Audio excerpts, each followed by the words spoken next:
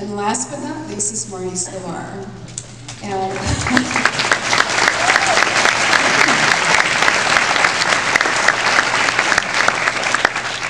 what Marty has mentored me in for all of these years and still continues to do so is the art of collaboration and negotiation, because as the on-site art director for Imagineering at Disneyland, a lot of my partners are not artists, they're not designers, and they don't think anything like we do.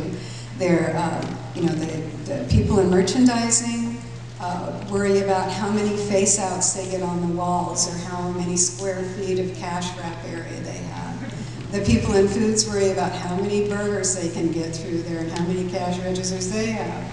And so you really have to work hard to understand their business as well as our own, and how to come to some negotiation and both get the best thing out of it. And I think that our team has really mastered that. We just opened our new Star Trader Shop, which has everything merchandise could ever want, but it also has a great X-Wing speeding through and flying saucers and all kinds of great show, which really, you know, they understand too, that sells merchandise. People are so inspired, it's impulse to want to buy something in such a great place. The great Plaza Inn restaurant that John Hench designed originally, when foods came to me about 15 years ago, it was really horrifying because every time John and I would come down to Disneyland, we'd go and eat at this restaurant, and he'd talk about how he had designed this and where all the elements came from, and the coffee pattern was from New Orleans, and the big stained glass canopy was from someplace else, or Adams Street, I think it was in LA. And then Foods came to me and said, Kim, we want to completely gut and remodel the Plaza Inn restaurant. I thought, oh my God.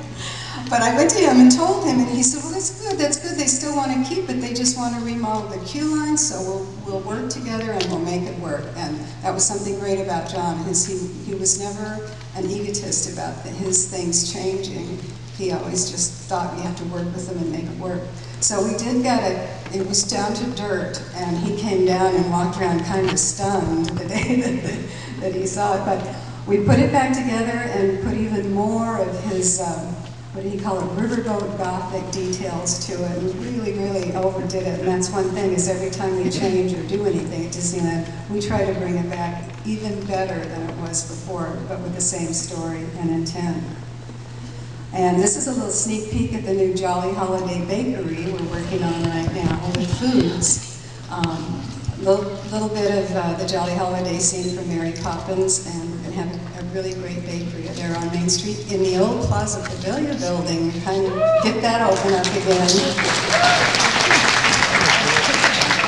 So that's just a little bit about how these old kids on the block have allowed me to teach all these new kids on the block how to the care and feeding of Disneyland and all the different things that have been taught to me through the years. Thank you very much.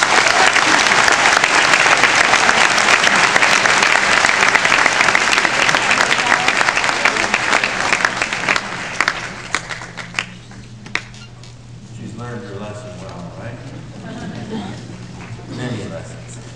And now, the Cars man himself, and it's not John Lasseter.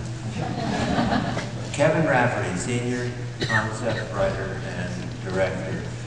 Kevin has spent more than 30 years developing concepts for Walt Disney Imagineering and turning them into fun, dimensional storytelling experiences for our guests around the world. As a member of Imagineering's think tank known as the Blue Sky Group, he's currently working on several exciting new projects for the Disney parks, including, as you now know, Cars Land.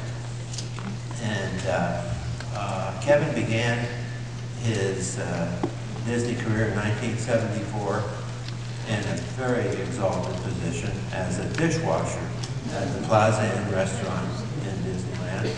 And he loved it, and I'm not joking.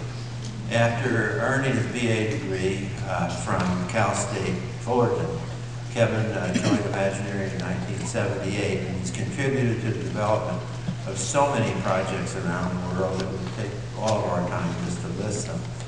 He created the story and name for the original Twilight Zone Tower of Terror.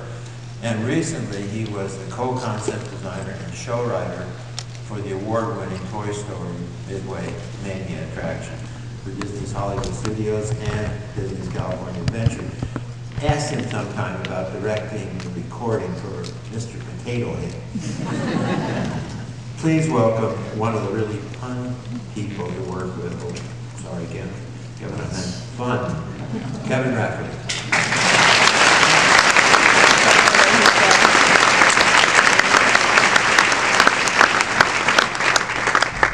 Everybody doing okay out there? Yeah. A little over time, but is everybody good with that? Yeah. Where's this thing? So, it was funny when Owen was up here, when we were in Glendale, and he had some of his vignettes out on display, and I said, wow, this is pretty amazing stuff, Owen. You know, you think you can come to my house and make my royal throne sparkle?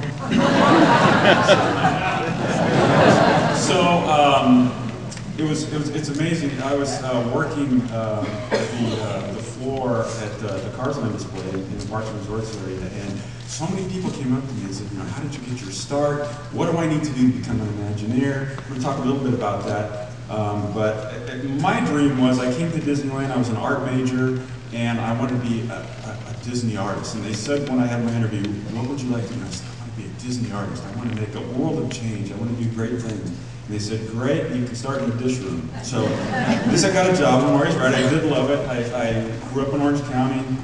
I loved the park. It was really fun working in the dish room and getting to know the park and working there. And as you saw in the video, it just kind of changed me. I realized how much people loved Disneyland as I did growing up.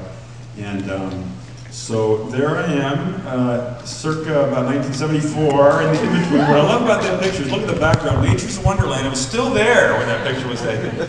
So, and then I moved on from there and went to Club 33 for a couple of years and met my beautiful wife Patty there. She was working in the parking lot, and then the Lincoln, Bring Home to Mr. Lincoln Walt Disney Story. And there she is over there, still with her 30-something years later. Imagineering, who's now working in media relations at Disneyland. It's like the circle of life. We're keeping it all going in the park. But, so, you know.